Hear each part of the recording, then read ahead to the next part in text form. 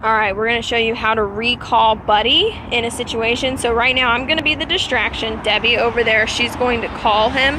What she's going to do is on my signal, I want him to be a little distracted so it's more organic. She's going to call him. Then as soon as he looks at her, she's going to praise him and start backing up. Backing up invites dogs into our space. So I'm going to tease him a little bit, give her the signal. Buddy, come. Yay! Oh, so notice how she backs up. She has him sit, and she also grabs the leash a little bit to just get him under control. She rewards, and then she tells him free. Perfect. Good job. We're going to do it one more time on the same video just to do it one more time. So I'm going to give him a little nibble of this. And then Debbie's going to call him. Buddy, come. So he stops eating the treat. She backs up. She's praising the whole time. Sit, gives him the food, grabs the leash if needed, and then praises him. Tells him free, and we move on. Perfect.